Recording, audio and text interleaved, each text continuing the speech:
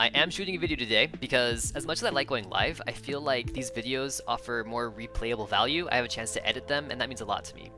I want to look back on these in the future, so I needed an opportunity to put my thoughts together and make a reasonable presentation. I was live earlier with Casey Shaw, and I did appreciate the opportunity to talk with him. He seems like a great, genuine guy looking at data, which really interests me. I like to look at data, and I believe he has the community's interests in mind, which I also appreciate.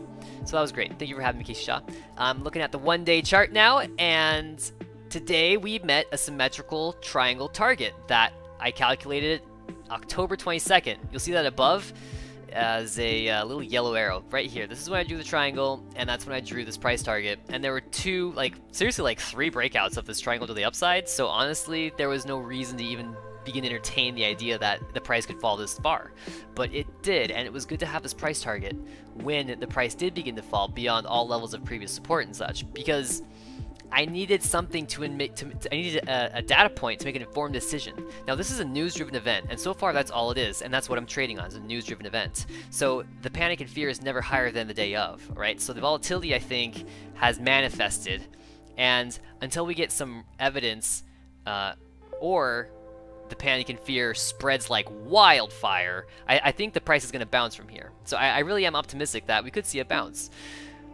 I was able to use this target to buy some deep out of the money puts this morning, and I made 250 bucks trading those puts, which I really needed to do. I need the cash. If my $40 calls expire worthless this Friday, I don't have really much to work with anymore. So being able to get a cash position going now is really important. I gotta stay in the game. I gotta stay in the game. And if the price falls, I'm gonna make money on the way down. And I'm gonna be playing those bounces and waiting patiently for MOAS. Should that happen, as you know, I'm not a... If you've watched my stream or my channel before, you know I'm not, a MOAS hyper.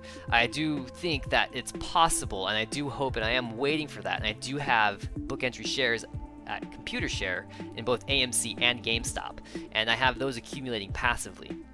I do know some people are upset. They don't like talking about playing puts or buying puts, playing the downside of the market, but I gotta tell you, that's just part of the game. If you want to play half the game, you're gonna lose half of the matches.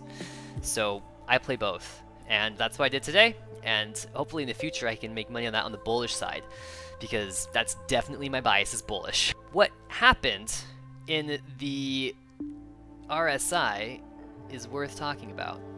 Today it dumped into the oversold area. You see this right through 30, and I have this yellow line here. That's what I want to see. I want to see the RSI make it an acute rejection of that level. It's not important so much as when the RSI enters as it is when it exits that level. And the same is true for the top side at 70. You want to see how the RSI is interacting with these levels. That it reaches it is kind of like whatever, It could oscillate in the oversold region for an extended period of time while the price plummets. So it's when it leaves and how it leaves that's really important. I'll be looking for that. Volume today was pretty low, 63 million. Okay, it's higher than previous days, and actually it's pretty high for a while, right? It's actually, is it double our monthly average? It's not quite double our monthly average. But I think for the height of this candle, the volume was pretty low. I went back and found the last $8 height candle we had, and it was on, September 30th, and the volume was 102,800,000. So that's substantially more, so I'm not super worried about it.